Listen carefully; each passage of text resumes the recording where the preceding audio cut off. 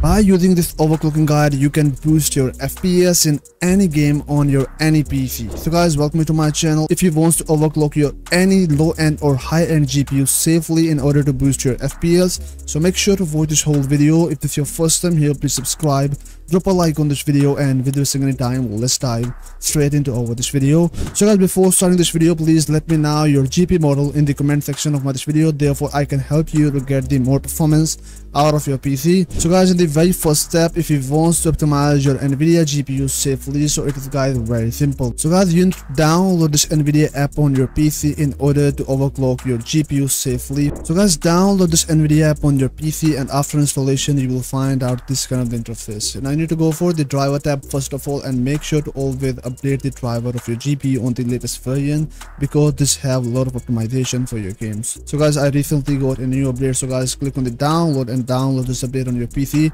Until now, you need to go for the system tab, and there you will find an overview, performance, display, and video tab.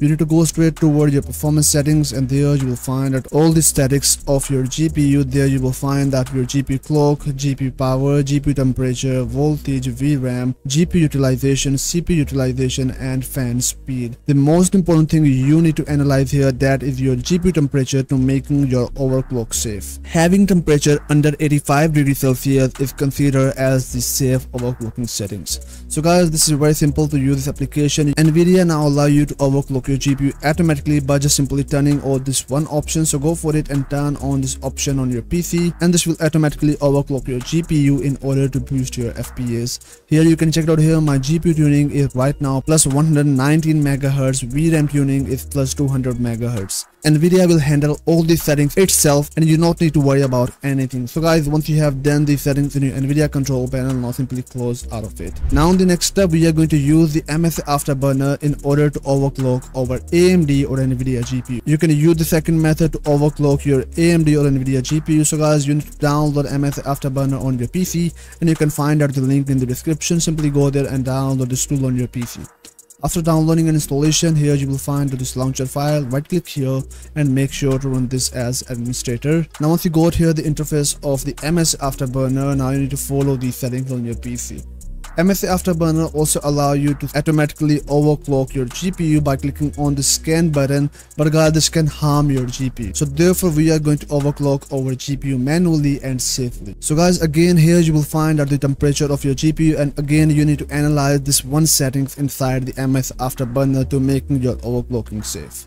So now you need to go for this temperature limit option, and guys, set it always onto the high, that is onto the 90%, but guys, set it onto the 85%, and your power limit automatically change with your temperature limit.